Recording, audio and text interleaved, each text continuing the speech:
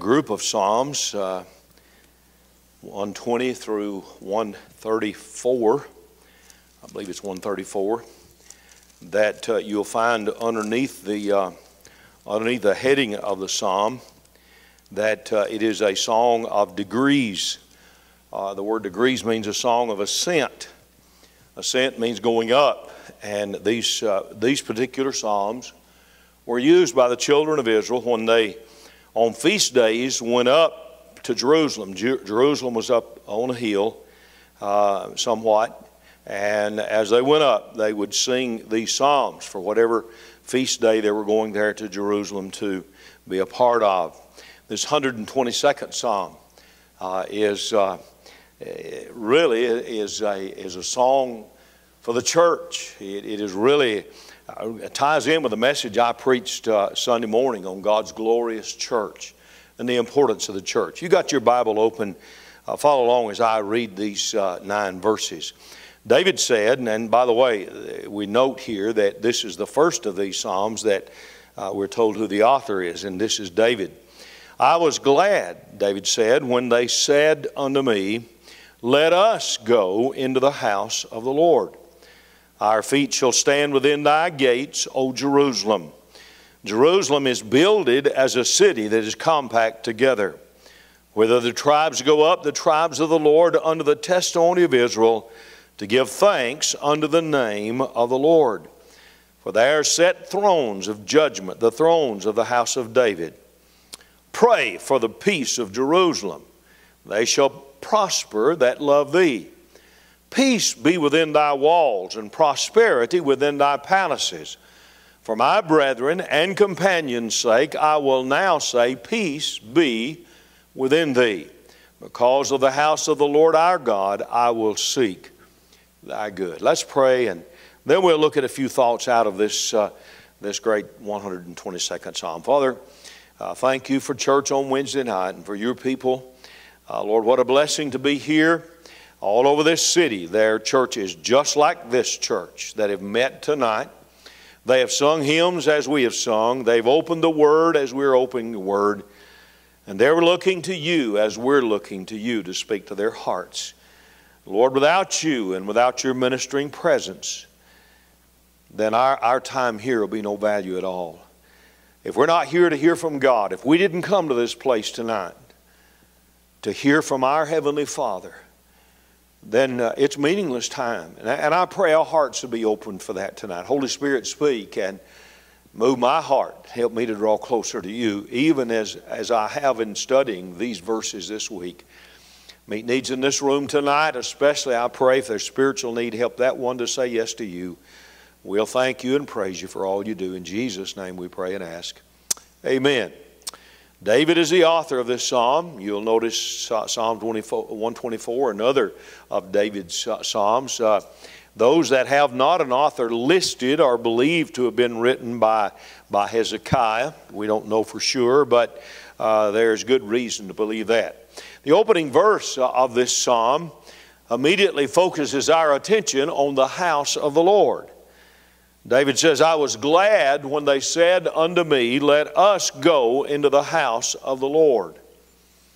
If you study God's Word at all, if you study through the Bible, Old Testament or New Testament, you will find the principle, you will find the practice of God's people gathering together in the presence of the Lord in a house, a temple, a place of worship dedicated to Him, for that purpose of corporate praise and worship. In fact, it is taught, the Word of God teaches us that as the people of God, we ought to gather as we have gathered here this evening.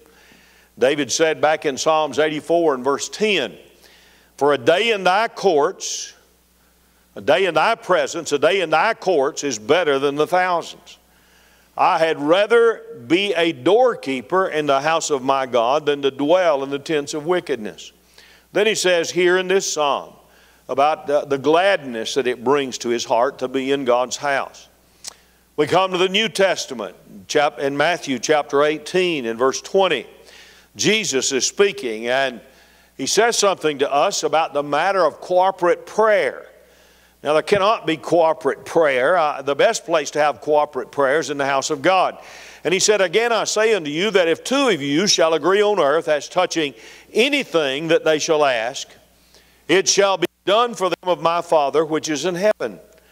For where, here it is, for where two or three are gathered in my name, there am I in the midst of them. In Luke chapter 4 and verse 16, the Bible says, and he, it's talking of Jesus, and Jesus came to Nazareth, where he had been brought up, and as his custom was, this is the Lord Jesus.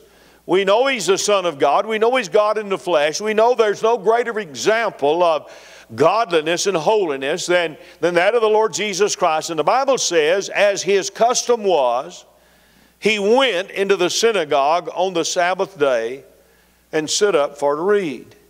Going to the synagogue was a practice of the Lord Jesus Christ. Luke 24, verses 52 and 53, the Bible says, and they, talking about the disciples. Now this is after the resurrection, after the ascension. The Bible says, and they worshiped him and returned to Jerusalem with great joy and were continually in the temple praising and blessing God. Amen. Then we get to the book of Acts, chapter 2, verses 46 and 47.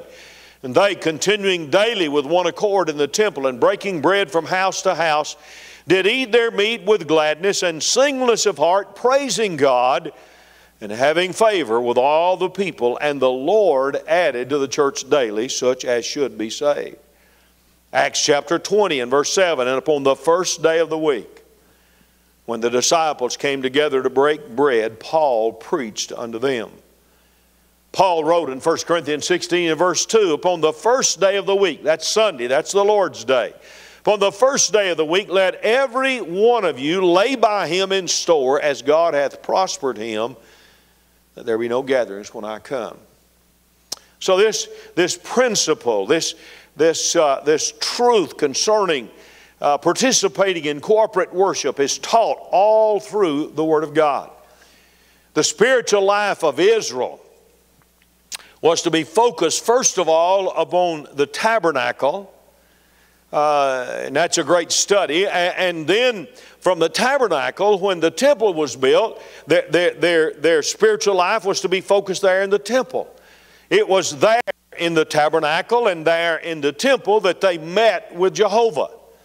It was there that the presence and the power and the provision of His Spirit became a reality to them.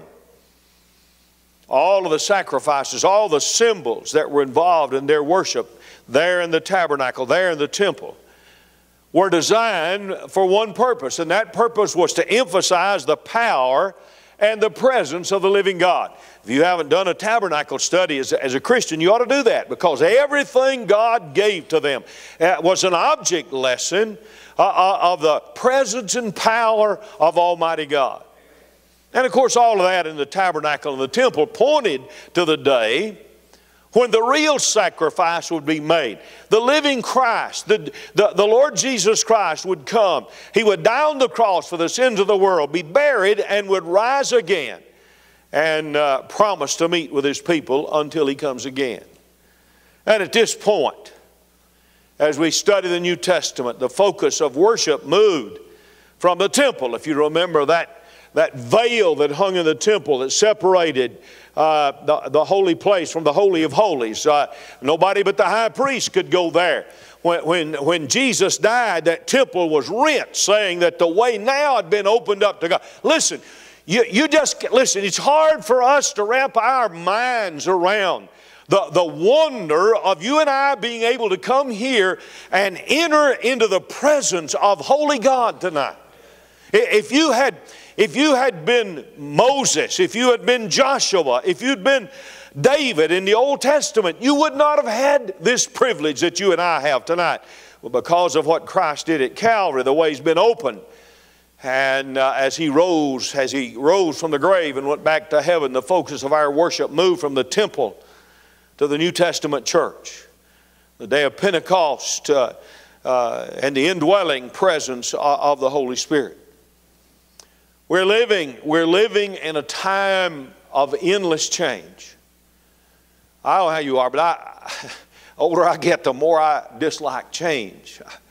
Man, these grocery stores, about every 6 months, move everything around. I don't like that. Somebody ought to tell them folks, you need to leave everything alone right where it is, because us old people can't find it when you move it around. We don't like change. Change is not something that we enjoy, but we're living in a time of almost endless change. And unfortunately, in the midst of that, we have filled our schedules with activities that have such a demand on our time, whether it's personally in our lives or whether it's with our children or our grandchildren. We have filled our lives up with so many activities that we no longer see church as an essential part of our lives. In fact, there are a lot of folks who call themselves Christian today who will tell you that they feel like the church is irrelevant, that it's not as significant as it has been in days past. I know folks who, with the help of the devil, have convinced themselves that they can be just as good a Christians at home as they can go into church. In fact, I've had people tell me that. Let me tell you, one of the most grotesque abnormalities in this world is an unchurched Christian. To call yourself a Christian and not be involved in church is an absolute abnormality. We talk about two-headed cows and two-headed snakes and those being abnormal things. Listen, that doesn't even approach the abnormality of a Christian who is not faithful to the house of God. In fact, the one who is saved, listen, if you're saved, you cannot fulfill what it means to be a Christian apart from the church. It's impossible to do that. Absolute, active membership becomes the indispensable mark of salvation. People are going to mark you by your faithfulness to the house of God. And if you're not faithful to the house of God, they're going to mark you as a part of this world. If you study the New Testament, you'll find that it reveals no such thing as an unchurched Christian. Read it. It's there. All the way through the book of Acts. Read everything that Paul has to say. There's no such thing revealed in the New Testament as an unchurched Christian. Why? Because the church lies at the very heart, at the very center of God's eternal purpose. Listen, God put this church here for a purpose, and that purpose is to be a witness to Him in a wicked world of the saving grace of the Lord Jesus Christ. And when you and I are not faithful to that, then we're not fulfilling our purpose as the people of God. I want us for just a few minutes this evening to look at the verses of this psalm, and I want us to notice some very important things that we find here at the house of the Lord. The psalmist, there are a lot of things you could mention out of this psalm, but there are three things that we find that I've listed here that I find at the house of the Lord that we so desperately need. First of all, in the Lord's house, there's great joy. You see that right in verse 1. I was glad when they said unto me, let us go into the house of the Lord. David talks about two things here. First of all, he talks about his delight. The temple of Jerusalem was the place where God promised to meet His people. You read the Old Testament, you'll find that when it was finished, when Solomon followed the instructions that were given David and finished it up and dedicated it, the Shekinah glory of God came and inhabited that place. Now, God's Shekinah glory does not come and inhabit this building today. You do understand that in the Old Testament, the Spirit of God did not indwell individuals. But today, you and I are the church. We are the church. We're the dwelling place of the living God today. But you go back to the Old Testament, and when God's Shekinah glory came there, that was an indication of their need of being there to be in the presence of the Lord. David's heart was in the worship of God. And he was delighted. He expresses that here when he found others inviting him to go where his desires had already gone. He wanted to be there, and all of a sudden somebody comes by and says, hey, let's go to the house of the Lord. I know there's a difference between the temple of the Old Testament and the church house of the New Testament. But the Lord has given a special promise concerning our attendance in the house of the Lord. We read it there a moment ago. Jesus said, for where 2 or 3 are gathered in my name, there am I in the midst of them. Now I know God is everywhere. Somebody said, where does God live? God's everywhere. You cannot go where God is not. But there is a special promise, a very special promise given to God's people, that where 2 or 3 of them gather together and cooperate worship, that He's going to be there. Listen, He's in this place tonight. He's here tonight. He's near me. He's near you in this place tonight. I know He lives within us, but there is a special manifestation of God's presence promised to us if we gather here in this place with a desire to worship Him.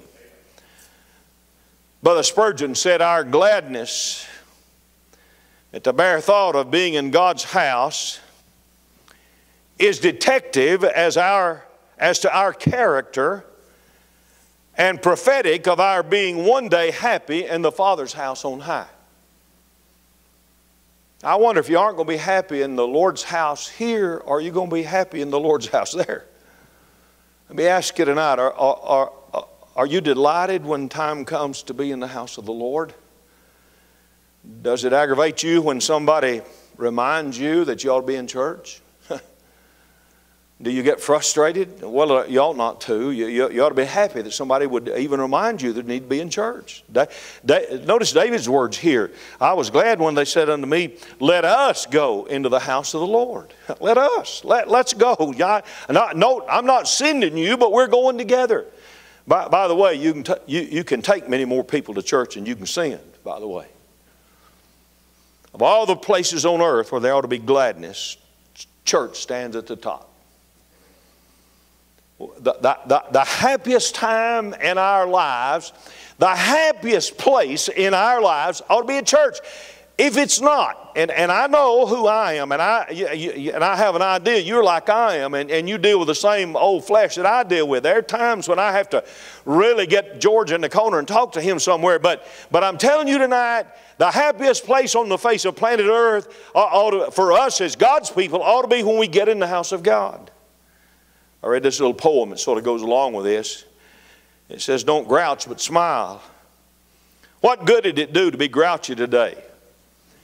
Did your surliness drive any trouble away? Did you cover more ground than you usually do because of the grouch you carried within you? If not, what's the use of a grouch or a frown? If it won't smooth a path or a painful trouble drown, if it doesn't assist you, it isn't worthwhile. Your work may be hard, but just do it and smile. I was glad, David said, when they said unto me, let us go into the house of the Lord. By the way, do you know where that joy comes from? We're talking about the real thing now. We're not talking about getting happy because you're going to Chick-fil-A and getting an ice cream after church or something like that. No, we're talking about real joy. We're talking about something that lasts. Titus is happy right now. He's got a truck. I see the smile on his face when he drives in. And I'm excited for him. Man, I remember do you remember your first car, brother? I remember my first car. I remember the first time I drove by myself. What an exciting time that was. But I want to tell you what's going to happen. Put your hands over your ears, Titus. I can tell you what's going to happen. It won't be long till the joy's going to be off of that. It's like buying a new house. Boy, you're so excited about a new house. It don't take long. When the water heater breaks down and the sink drain goes to leaking, the commode won't flush until all the joy's gone out of that. I can tell you, if you're going to find real joy in this world, it's going to have to come from the Lord. And His desire is to give us that joy. We become full of joy and peace when we trust Him. The more we trust, the greater the joy in our lives. So David, first of all, talks about his delight. And then in verse 2, he talks about his determination. He said, our feet shall stand within thy gates. Notice the word shall there. He doesn't say maybe our feet are going to be there, but our feet shall stand. The city of Jerusalem is of vital importance in the counsels of God. Write it down. Jerusalem. In fact, if you and I were privileged to look into heaven tonight, we would see that Jerusalem is the bullseye on God's map tonight. The truth is, there's never been another city in all of history like the city of Jerusalem. You can see that importance the number of times that God mentions it in His Word.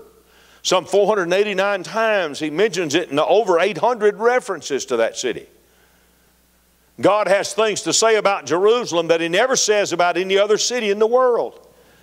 He calls it the city of the great king, Psalms 48, 1 and 2. He calls it the city of God, Psalms 46 and verse 4. He calls it the holy city, Isaiah 48 and verse 2.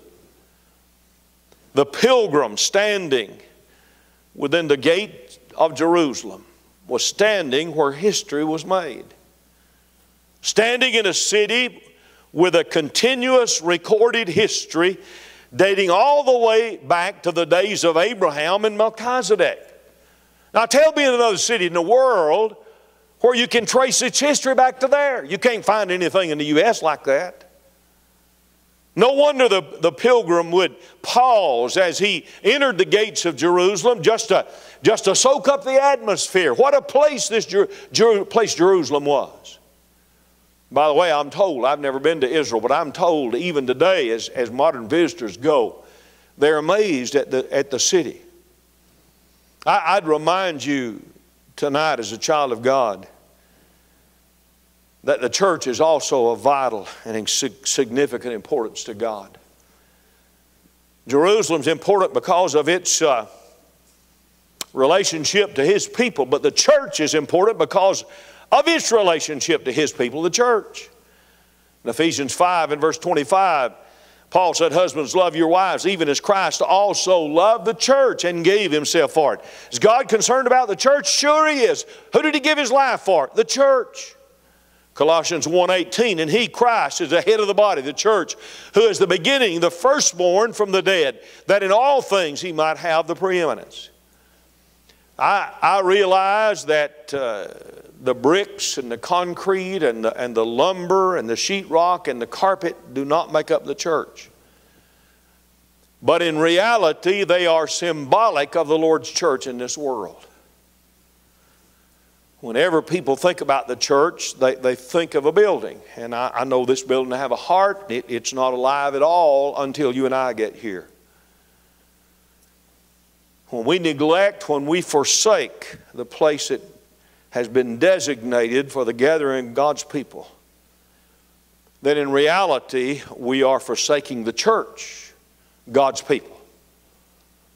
When I play around with my relationship to the church and I plan my schedule around being away from the church for no good reason at all. Now, I'm not talking about folks who have deaths and people taking a vacation. Dear Lord, those things are all a part of life. But I'm talking about just for any whim whatsoever. Well, I just feel like staying at home this morning. What we're doing when we do that, we're forsaking the place that has been designated for the gathering of God's people. In reality, what we're doing, we're forsaking God's people. We're playing upon them. David had a great respect and love for the house of the Lord. Do you? Not only do we find great joy in the house of the Lord, he mentions here, but then he mentions two other things, and I'll mention them quickly, and we'll be done. First of all, in the Lord's house, we find great joy. Secondly, in the Lord's house, there's much praise, gratitude. Look at verses 3, 4, and 5. In these verses, he calls attention to two things. First of all, the building. Look at verse 3. Jerusalem is builded as a city that is compact together. If you go back to 1 Samuel, you'll find that God gave to David a vision of the city Jerusalem and of the temple that was to be built there. God was the divine architect of the city. Notice the word compact there in verse 3. Jerusalem is builded as a city that is compact together. The buildings are built one against another. It literally means joined together. It's not erected as a set of booths or a conglomeration of temporary tents, but as a city designed, arranged, and defended, built together. And it gives to us a picture here of what the Lord intended for the church. I talked about it Sunday morning there in Matthew 16:18. Jesus said, I will build my church. The Psalms chapter 127 and verse 1, the psalmist said, except the Lord build the house, they labor in vain that build it. Anything that's not built upon a scriptural basis is not a church. It may be an entertainment venue. It may be a lot of other things, but it's not a church. The Bible refers to you and I as believers as a part of the body of Christ. We're a body. All of us fulfilling a different part of the body of Christ. Just like the members of my body all fulfill different functions. My ears to hear, my eyes to see, my mouth to speak, my feet to walk, my hands to lift, to carry. That they all carry out a purposeful function. Well, hear me tonight, beloved. Every single one of us, every one of us from the youngest to the oldest, if we are saved, we are an intricate part of the body of Christ, and He saved us to fulfill a particular responsibility in the work of the Lord Jesus Christ. And when we don't occupy that place, then there's going to be an area where there's going to be a lack. There's going to be something missing. The church is a permanent and important, I hesitate to even use the word institution. The church is not even an organization. It's an organism. It's a living thing that is founded on the rock, the Lord Jesus Christ. Paul talked about that in Ephesians 2:21 and 22 when he said, in whom all the building fitly framed together groweth unto a temple in the Lord, in whom ye also are builded together for a habitation of God through the Spirit. The psalmist talks about the building first of all here, but then in verses 4 and 5 he talks about the blessing. He says, whither the tribes go up, the tribes of the Lord, unto the testimony of Israel, to give thanks in the name of the Lord. For there are set thrones of judgment, the thrones of the house of David. It was a joyous thing for the people of God to make their way to Jerusalem, to the temple, to worship together. Coming from different backgrounds, coming from different jobs, doing this and doing that, all of them coming together with the same testimony and the same love for God. The children of Israel were encouraged to go up to the house of the Lord to worship, to give thanks, to offer their praise to God. Now they could offer their praise anywhere, just as I can offer my praise anywhere. You can offer your praise anywhere. But you see, by going up together, they would have a strong reminder of how good God had been to them. Look around you tonight. I look around here and I see faces of folks, and that encourages me. And I know that it has to in your life. It's an encouragement to see others and to see how God is blessing, what God has brought them through, how the hand of God has helped them in sorrow or in sickness or financial debt. Whatever the difficulties been, God has helped them, and it encourages my heart to meet with the people of God as they share that testimony. They'd be reminded of who they were, God's people. They'd be reminded of God's power, God's authority. But they'd also be reminded of God's judgment and His justice. He talks about a set of thrones of judgment, the thrones of the house of David. The counterpart to what the psalmist is saying here is found in Hebrews 10:25. Where the writer of Hebrews says, not forsaking the assembling of ourselves together as the manner of some is, and so much more as you see the day approaching. It's winding down. The clock is nearing the midnight hour as far as time is concerned.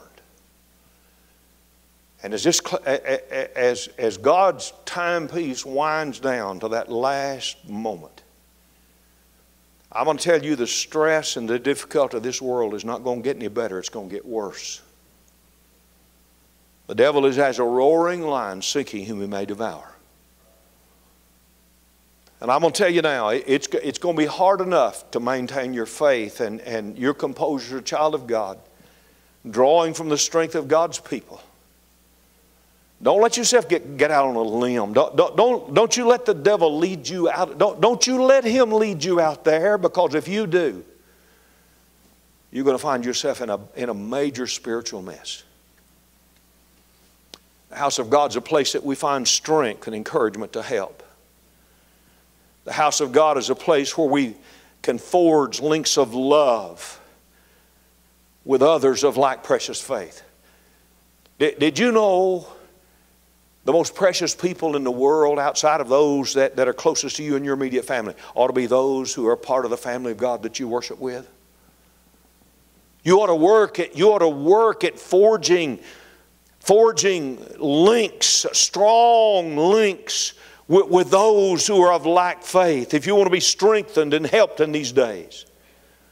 It is here in the house of God that Jesus has promised to meet the needs of His assembled saints. It is here that the Word of God is going to be expounded. It is here that we pray as a body and share our prayer requests and share our burdens. It's here that we sing the wonderful hymns of the faith. Some years ago now, back during the presidency of Franklin Roosevelt, the telephone rang in the preacher's office of the church there in Washington where the president attended. And when the pastor answered the phone, an eager caller on the other end said, "Tell me, do you expect the president to be in church this Sunday?" And the preacher patiently explained, "Well, that I cannot promise. But we do expect God to be here, and we fancy that will be incentive enough for a reasonably large attendance." We of all people should know what it means to praise God. We ought to know what it means to meet with God. It ought to be our desire to praise Him in every way possible, through the singing of hymns, through the prayer time, through the reading of Scripture, through the preaching of God's Word. What do we find down at the house of the Lord? We find a place of great joy, a place of much praise. But then thirdly, lastly, in the Lord's house there's peace and security. Verses 6, 7, 8, and 9, he talks about that. First of all, I see the prayer that's commanded. Look in verse number 6. Pray for the peace of Jerusalem. That's a command. You ought to put that on your prayer list. That ought to be a daily prayer, especially in these days. We ought to pray for the peace of Jerusalem. We already talked about the city. Jerusalem means city of peace, but it has never known peace. In all of its history, it's never known peace. You go back and study the history of Jerusalem. It's amazing that the city has survived. I mean, what happened in the Old Testament, not even accounting for what's happened in recent history.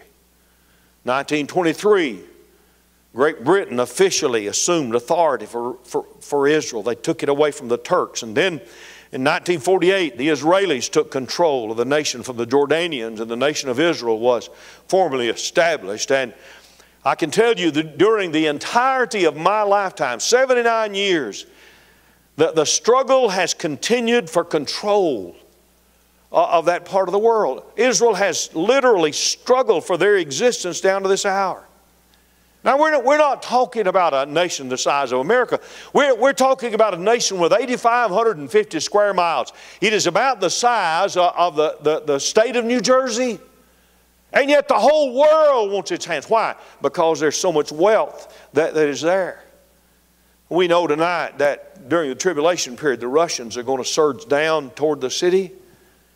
We know that the Antichrist is going to take it and literally ravish it. We know that armies of the world are going to gather there at Megiddo with one thing in mind, and that's to destroy the city of Jerusalem. But you and I also know that when that happens, the Lord Himself is going to come and protect that city. The Lord gave us a priority here of praying for the peace of Jerusalem. And I don't believe I'm straining this verse when I say we ought to pray for the peace of the church. We ought to pray for the work of the church. I wonder, are you praying for the church? Are you praying for Elizabeth Terrace Baptist Church? Are you asking God? Pray ye therefore the Lord of the harvest, that He might send forth laborers. Are you praying for the church? Are you praying for Sunday school workers? Are you praying for somebody to fill the shoes of those of us who are getting ready to make our transition from this world to the next world? Are you praying for the church? Then he not only talks about, we see the prayer that's commanded, but we see the peace and prosperity that's promised. Look at the last part of verse 6. Pray for the peace of Jerusalem. They shall prosper that love thee. Peace be within thy walls, and prosperity within thy palaces. For my brethren and companions' sake, I will now say, peace be within thee. Because of the house of the Lord our God, I will seek thy good. Prosperity is always the fruit of peace. One of the reasons our world has not moved ahead in so many areas is because of the warfare of the world. Warfare always deplenishes the resources of nations. Prosperity that comes in the Lord's church involves the saving of the lost and the discipleship of the saved. We live in a world, I said it a moment ago, where the devil's like a prowling lion looking to devour and destroy people's souls. Jesus said He came to seek and to save that which is lost. The devil came to seek and to destroy. You need to remember that. You need to constantly remind yourself of that. Whenever you think about being unfaithful, remind yourself that thought didn't come from the Lord. You need to recognize where that came from. Consequently, our salvation and our security are in the Lord. And but one place to find peace and security, and that's in Him. And that's why we worship Him. In Him and in this house of worship, we find peace and security. What do we find in the house of the Lord, David? We find great joy. We find much praise and gratitude. We find peace and security. I don't know about you, but when I think about all those things, do they sound good to you? All those things sound good to me. And the wonderful thing is you don't have to have money in the bank in order to buy them. I've been guilty of saying, you have to, well, if I had the money, I'd buy such and such. Well, I can tell you the Lord offers us what money can't buy. And those things are simply found in worshiping Him. We can make investments, and some investments pay some, others pay more. Banks don't pay, but I can tell you the Lord always pays. You cannot outgive the Lord. When He said, pray for the peace of Jerusalem, here reminded me of what He promised to the nation of Israel. I'll bless them that bless thee and curse them that curse thee. Jesus said, seek ye first the kingdom of God and His righteousness, and all these things shall be added unto you. What things? Great joy, much praise and gratitude, peace and security in our lives. Things that so many folks in this world are trying to find tonight, but they're looking in all the wrong places. Would you bow your head with me for a moment tonight? Heads are bowed and eyes are closed. As you close your eyes and lift your heart to the Lord tonight, would you just exercise in doing that? Would you just close your eyes and say, now Lord, I'm looking to you tonight. I want that great joy. I want that praise and thankfulness in my life. I want that peace and security in my life. Would you ask the Lord for that in your own heart and life tonight? And then would you ask the Lord to help you to be faithful as He's commanded us to be faithful to the house of God? Lord, thank you. Thank you for the truth of your word and for these moments that we have to digest what you've said to us in these verses. I pray for the needs that are here tonight. You'd help that one who is struggling tonight, Lord. That one who's literally on the edge, ready just to drop off. Lord, help them. Help them that a lifeline might be thrown to where they are, and they'd come back to where they need to be tonight. Thank you for being here, for your